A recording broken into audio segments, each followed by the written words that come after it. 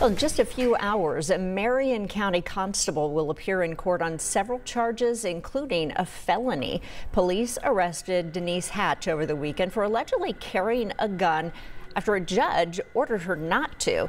It is the second time that's happened in just 4 months. 13 News went to the constable's office after she was arrested. Now, we couldn't find anyone there to talk to, despite going inside and calling several times.